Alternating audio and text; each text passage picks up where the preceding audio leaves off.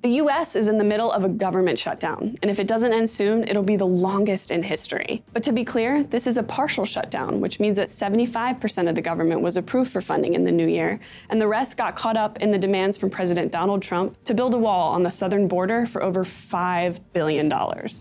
Since the shutdown began at the end of December 2018, it has affected thousands of scientists and made lasting impacts on the scientific community. Even for a partial shutdown, we're looking at 9 government departments affected, with nearly 400,000 federal employees furloughed, meaning they've been put on leave without pay. Only those deemed essential are left to be part of the skeleton workforce that operate the facilities, also without pay. And scientific communities are taking a toll. The agencies affected include NASA, NOAA, the National Science Foundation, and the National Park Service, just to name a few. These are some of the biggest funders of grants and projects across the country. Without government money coming to fund the research, thousands of scientists are now out of pay, out of work, and losing valuable information from their labs.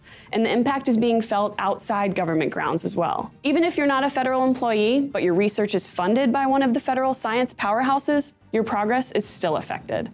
And some experiments can't just be put on pause. Ongoing research, like the state of our ecosystem, is constantly collected and analyzed. Science magazine reported about an entomologist at Michigan State University whose endangered bumblebees are just sitting in a fridge in his lab waiting to be shipped to the USDA laboratories, but they're closed. He explains that this delay could cost him a whole year of progress. At San Francisco State University, William Chadwick works as a research technician in cellular molecular biology, analyzing and manipulating yeast cells, specifically for their waste removal organelle called the vacuole. Humans have organelles in their cells called lysosomes that have the same function of the vacuole.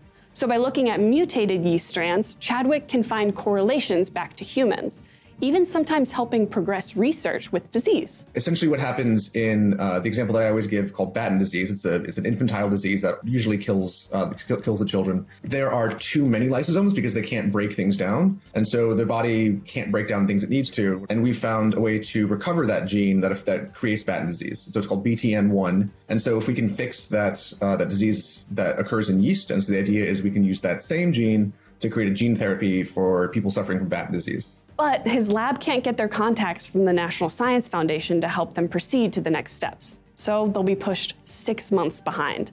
What does a 6-month delay look like? And if labs can't access research or access funding, then it just prevents or pushes back the development of a cure. And so if a child who would have had a cure in 6 months doesn't for another 5 years and passes between those 2 points, then that's just kind of the easiest way to think of how it affects people and funding and research and science and society in general. And just because you're not a scientist or don't have a disease doesn't mean you're off the hook either. Researchers collect a lot of critical data that the average person doesn't even think about, and we use it to power our everyday lives, like weather forecasts, for example. During the shutdown, national weather forecasts are going to be worse because there aren't enough people to maintain and repair malfunctioning programs. It may seem trivial, but winter is prime time for updates to hurricane models, and they use this time to train emergency managers for the next storm season.